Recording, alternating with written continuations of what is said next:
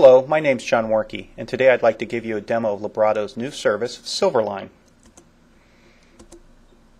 Silverline is designed to maximize the utilization of infrastructure cloud resources, basically help you get more out of what you're already paying for. Silverline does this by letting background workloads sponge up the cycles that aren't being used by the primary application that you have running on your particular resource. What's important to note is that when you put an application in Silverline or you Silverline it, it doesn't have any impact on the primary application. So it'll run just as it always did, and that's what I'm going to show you in the demo in just a second. And lastly, Silverline is transparent to the operating system and application. And what this means is a couple of things. A, it's easy to deploy. It has very minimal performance overhead. And it will require no changes to the existing operating system or the applications in order to use Silverline. Let me give you a quick example of how you use it. What I have running are a couple of windows here that I want to describe for you what they are. I'm running on a single core instance, and I'm running a Linux distribution. And in this top window, I'm plotting what I have as my primary application. My primary application, as you can see, runs for a while, the green line, and then it goes to sleep for a while, and this pattern repeats. And you can see that on the Y scale, when it runs and uses 100% of the CPU. The X scale is just really a plotting of the points that it's receiving, so that number is fairly high as it's been receiving a lot of points here, and this pattern's been running for quite some time. The primary input to this graph is the Linux top command. In the bottom window, the pink window graph here that we have going, I'm basically plotting the system idle cycles. And it uses a similar way of collecting the data, and it's using IOStat as its primary input, which reports on the system idle cycles. So you can see it's currently the inverse of the primary applications graph. In other words, when the primary application is asleep, idle cycles are high. When the primary application is busy, idle cycles are 0. What Silverline is designed to do is to help you get rid of those idle cycles. In other words, push them all the way down.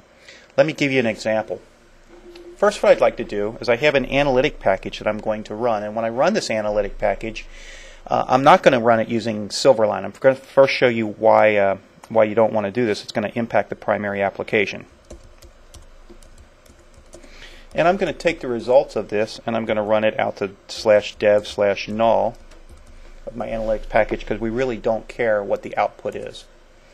So as I run this, the first thing you'll notice is right now that idle cycles in the lower pink graph are dropping to 0 because both the analytic package and the primary application are both running.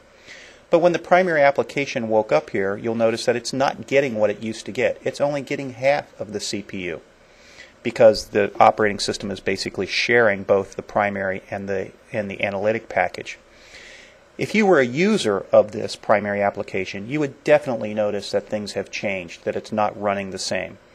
And consequently, since it's only getting half the CPU, it's going to take it twice as long to complete the work, and you'll be able to see that by the width of the graph.